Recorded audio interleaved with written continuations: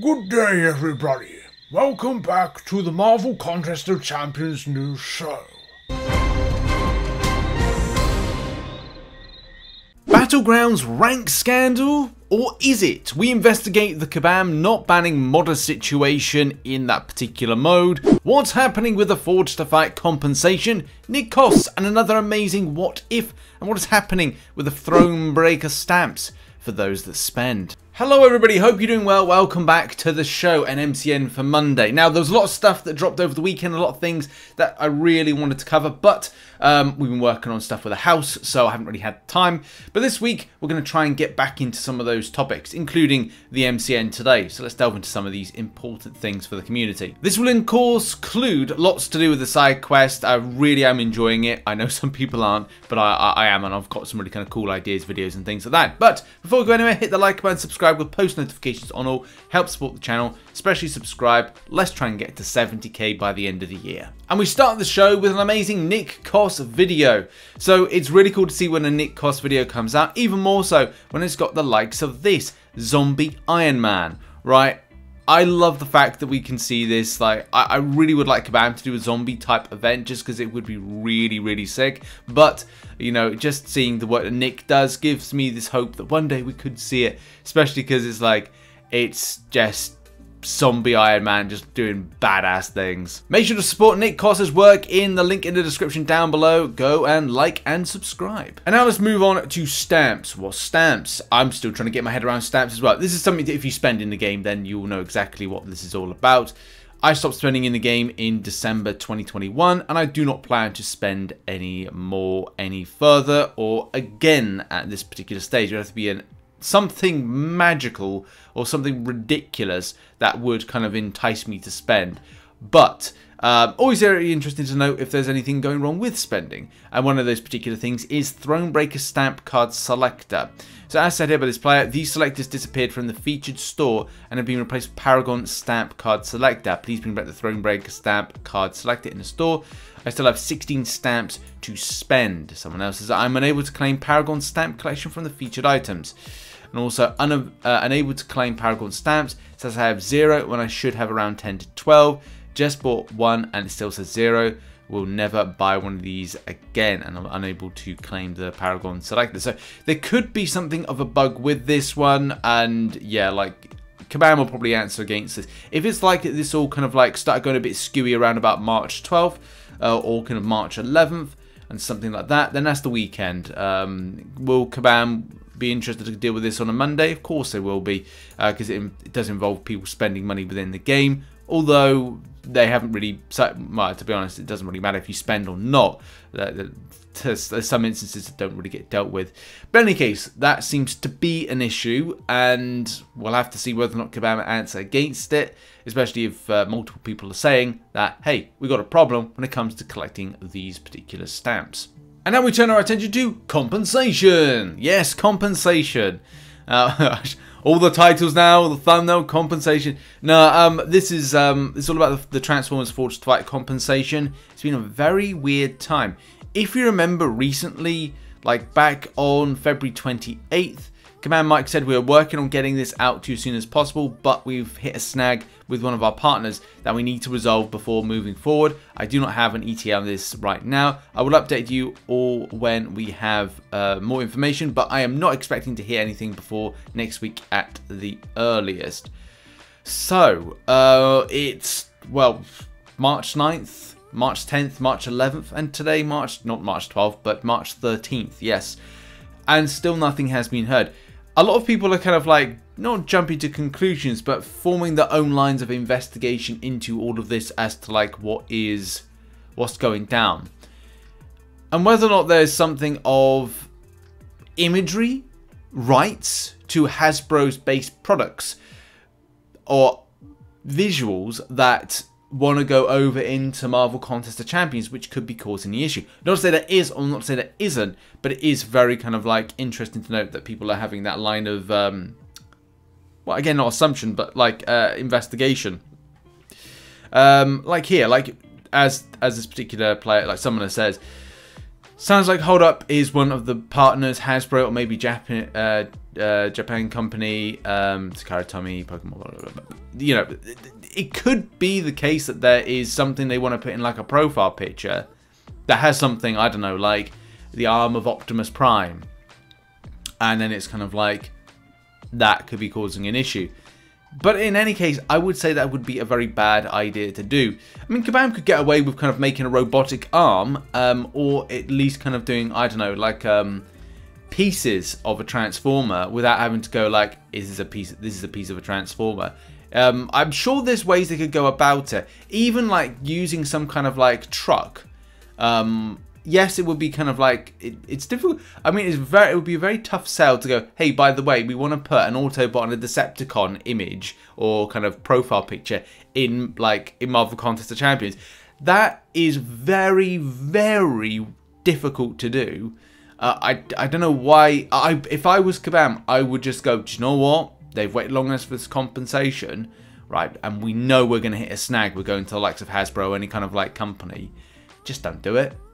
Just don't do it. Like, why would you hassle yourself like that? I know it's kind of good for a quintessential thing about like, you know, honouring the game that went, but you know, we're now at a stage where there's people going like, well, you know, where is it? But someone's saying here, not gonna lie, if an Optimus Prime profile picture is on the table, well worth the wait. That would be awesome to see. Maybe it would, maybe it wouldn't. I absolutely do not care about profile pics, and that's what's holding it up. Makes it even more frustrating. So again, there's a difference of opinions with like with all these stuff. So there you go. No answer just yet from Kabam. Maybe we'll get it this week. Maybe we won't. We'll have to see. And now we're going to move on to our big story now. We're going to be dissecting a very hot topic at the moment, which is Kabam not following up on banning those that have been modding within top 200, top 1000, modding in general, not getting those bans off for those particular players getting rewards for where they finished, and other things like that. This is a bit of a big topic, so yes, let's investigate. Yes, they are banning accounts. If you go to Kabam Porthos and Kabam Valkyrie and have a look at some of, and this is the it's so funny because then there's people silly enough to go to the forums to say, hey, I've been banned, which what they do, they give away their, you know, the fact that they are, you know, doing the modding and stuff. So it's good in some ways because then what you can do is track that Kabam are banning because people are coming to the forums to say, hey, I've been banned. A lot of the time when you look at the dates, they do correlate with stuff that would kind of go with Battlegrounds, but, and that would be when they've done a Kabam ban wave for that particular day or that particular week to go, boom, flush through the system and take some of these people out. The part 2 to this is how it affects the leaderboards.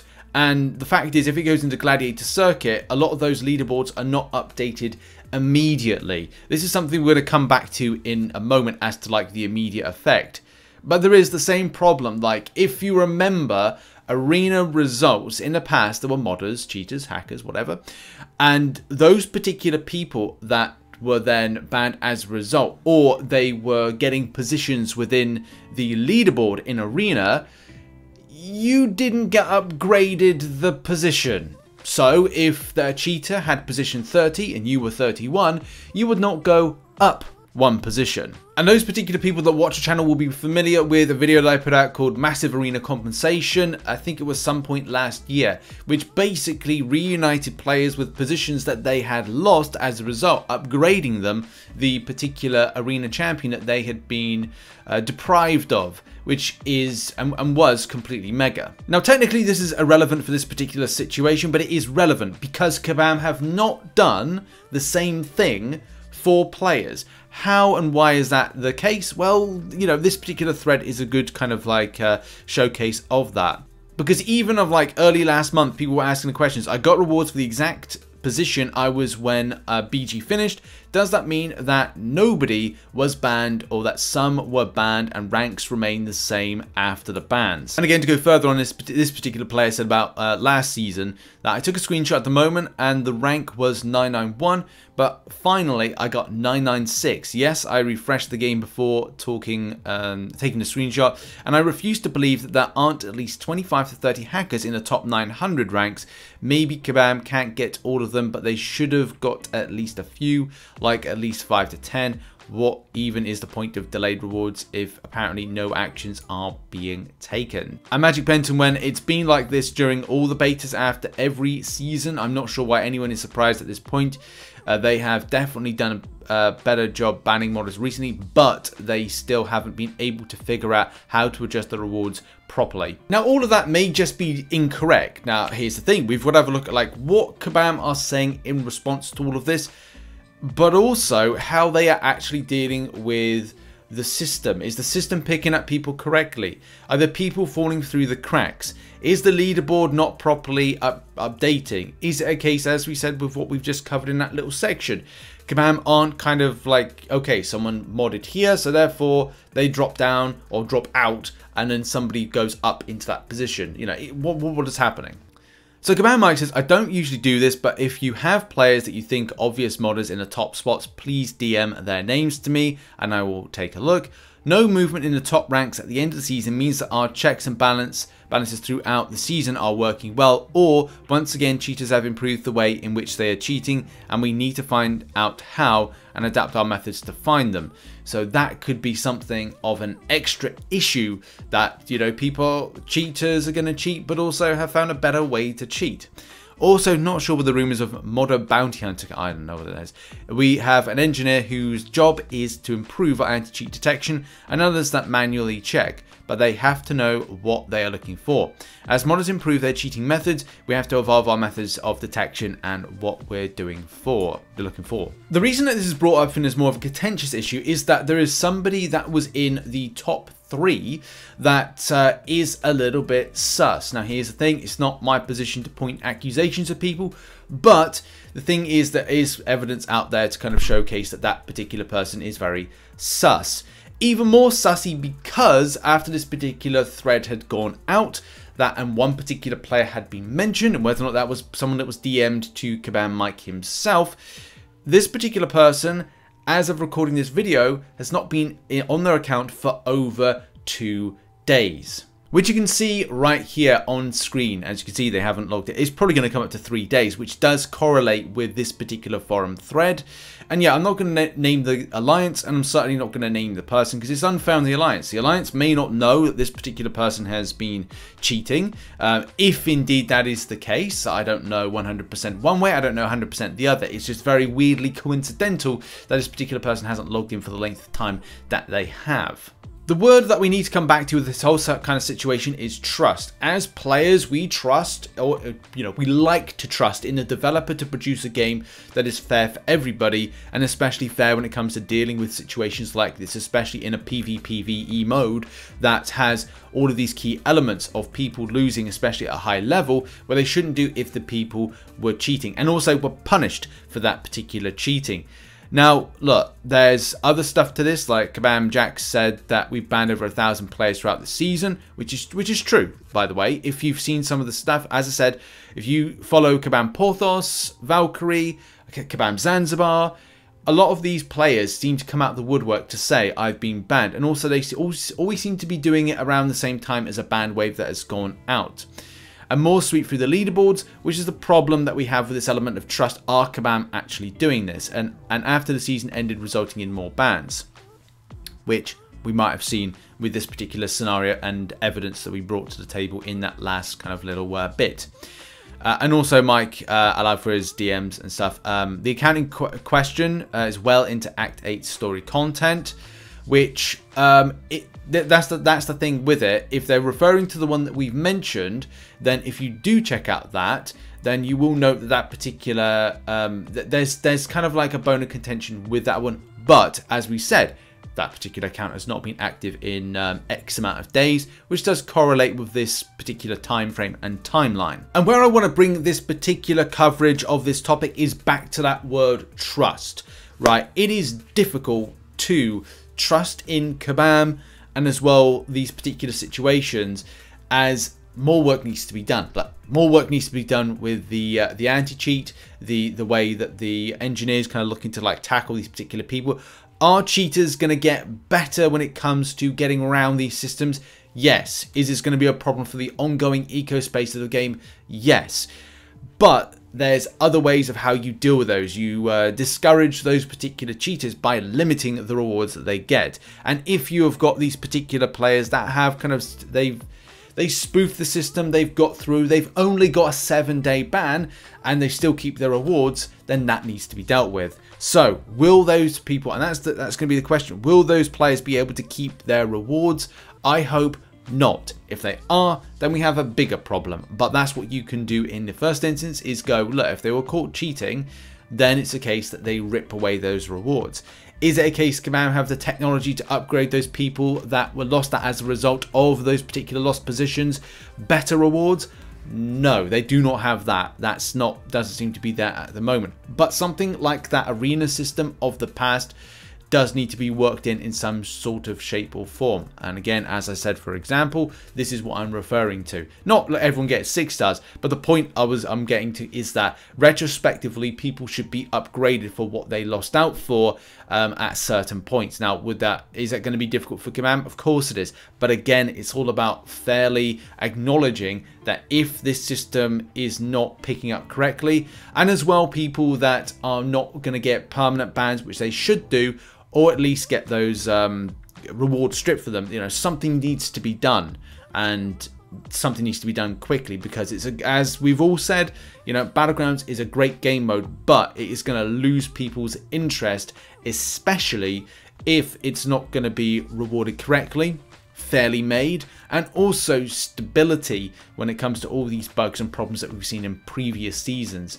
And I am a little bit surprised to note that there wasn't anything in the Battlegrounds changelog that said about any of the bugs being addressed. But I guess this is all about me kind of looking at the Trello board and hoping that that gets more frequently updated, so we can at least as players have a bit more faith and trust, because that's the code word of today's video, that this will be dealt with. And that's been it. That's been a deep dive of that. We need to finish with arena predictions and results, although we've only had a couple. Yeah, so 19.2 mil, rank 217, rank 302, 15.1 mil. So I won't be doing any predictions. And Shah says, worst arena.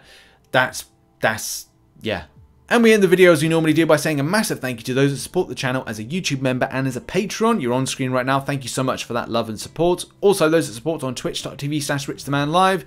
Hopefully going to be live streaming today. If not, it will be on a YouTube one. But make sure to renew your Prime sub, and I'll see you in the next stream and stuff. And finally, check out some other content which will be located on screen. Lots more videos to post this week. Really looking forward to getting my teeth stuck into some meaty content. Yeah, lots of ideas, lots of plans, lots of fun. Cannot wait. Looking forward to it. Cheers, everybody, and see you later on. Bye-bye.